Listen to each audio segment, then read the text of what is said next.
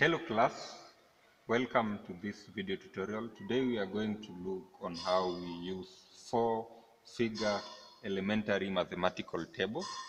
And to be more specific, we are going to start with the tables of squares and square root. So we are going to look at tables of squares and that of square root. So how do we use this four-figure mathematical table to find squares of numbers and also to find square roots of numbers? So let's look at some of the examples on how we can use tables of squares. So we are going to use tables of squares to solve the following examples that you are seeing.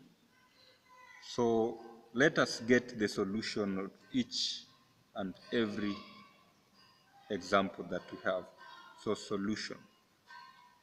So for the first part, we have 0.573. So this number, we are first of all going to write it into standard form, and this is going to be 5.73 times 10, because we have moved only one step on the right, from left to right, we have negative. And how many steps have we moved? One. So it is 5.73 times 10 raised to power negative 1.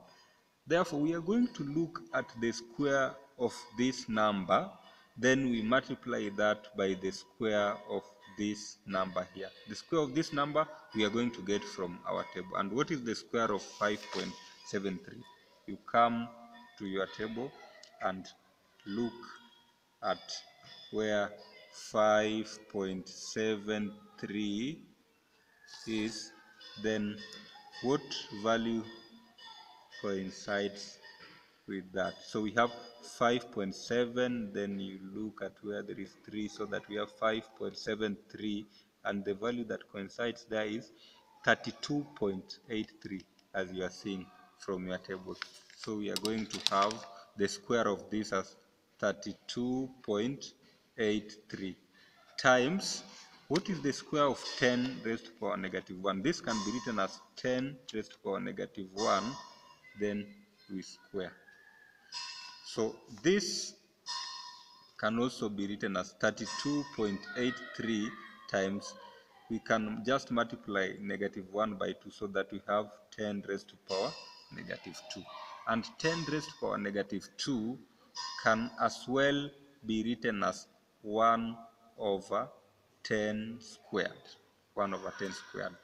And this 1 over 10 squared we can have by writing it as 32.83 times 1 over 10 squared is just the same as 10 times 10, and 10 times 10 is 100.